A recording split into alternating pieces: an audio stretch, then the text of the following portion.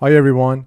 In this video, I will show how to use PowerShell to get the list of licensed users with specific products. Let's say you have 300 users in your Office 365 tenant, and one day your manager asks you to get a list of users using Visio. You can get the information from the Office 365 Admin Center, but it won't be easy.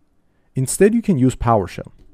In Office 365 and Azure, you see the product name such as Office 365 Business Premium. But in PowerShell, the product name is different and less friendly.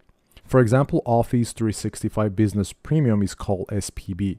And because of that, I included a link to Microsoft documentation where you can go and see the list of product name and string ID that we're going to use in our PowerShell command. As I mentioned, for example, if I go here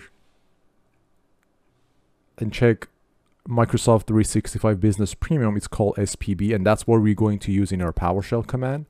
And if I go on the right side in this column, it shows what products are included with Microsoft 365 Business Premium. This one is a friendly name, this column, and this column is the same column that you can use PowerShell command.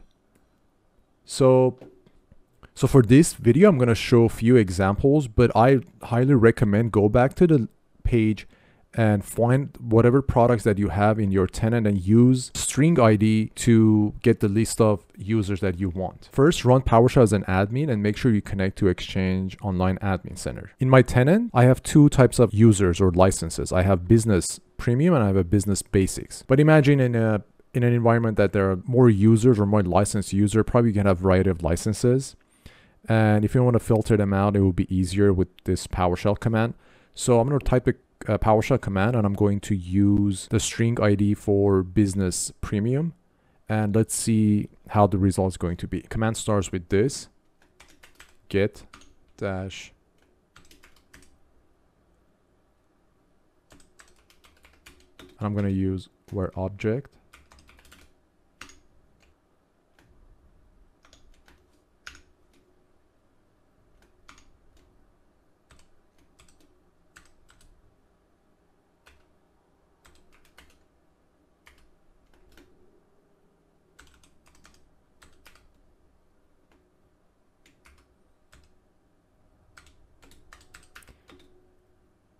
So here, what I put match, I'm going to use SPB because SPB is for Microsoft 365 Business Premium.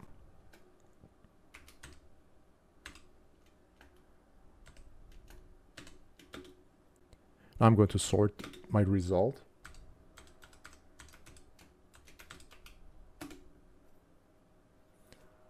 And as you can see here, I have one user, and here's the user principal name, display name, and it says is license, it's true. So I have only one user in my tenant with this type of license. Now I'm going to look for another user who has Business Basics. All I need to do, instead of SPB, I'm going to change SPB. So I changed the name to O365_business_essentials. And if you go here, and if you check here, it says Microsoft 365 Business Basics. I need to use this name, and if I press enter, I should be able to see who has Business Basics in my tenant. And same thing goes with any product. Let's say you want to see Project Plan 3, who uses Microsoft Free Flow or Exchange Essentials or Visio Online Plan 2. All of them are listed here in this page.